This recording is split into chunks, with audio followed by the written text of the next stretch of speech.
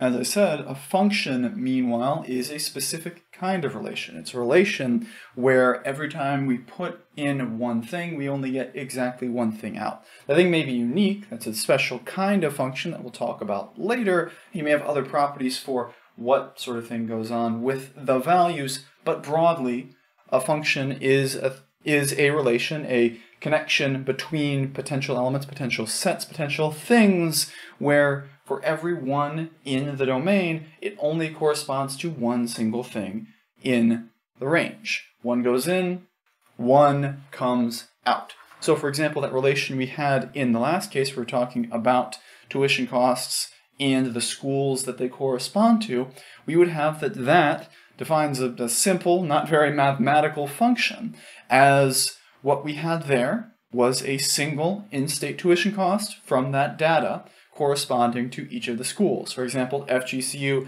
didn't both cost, what was the thing there, $61.18 for in-state tuition and also $63.18 for tuition. There was only the one price there, at least in terms of the information I had, so that works as a function, where to keep building this idea, we're going to take a few more loose examples to understand what is and isn't a function strictly in terms of the ordered pairs defined in the relation.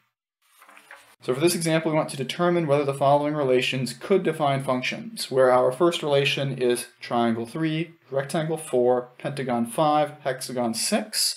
Our second is 1, 4, 2, 4, 3, 4, 4, 4. And our third is 1, 2, 3, 5, 1, 5, 2, 3.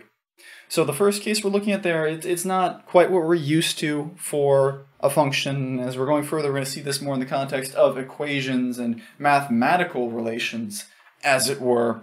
But that is still a function because each of those words, in particular those shapes, only corresponds to a single number, where you can think of that number as being like the number of sides or the number of vertices if you prefer. But for that first case, for that first example, that one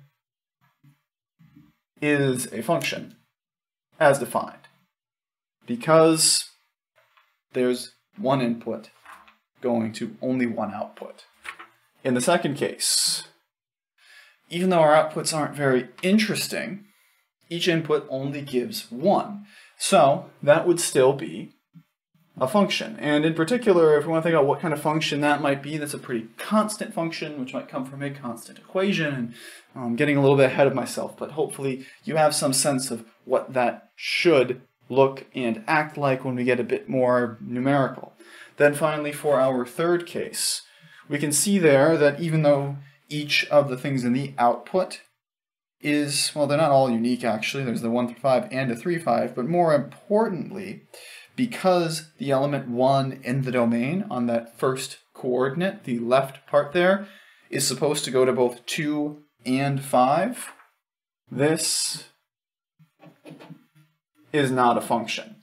Again, the defining characteristic of a function is each input only goes to one output, and we are reading left to right. 1 does not only go to a single output, it goes to 2, and that's enough to lose what we're talking about.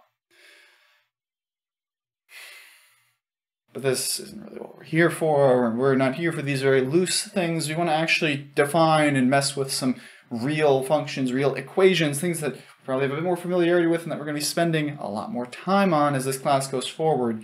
And now that we at least have a rough outline of what functions and relations are, we're going to start talking about the connections between functions and equations.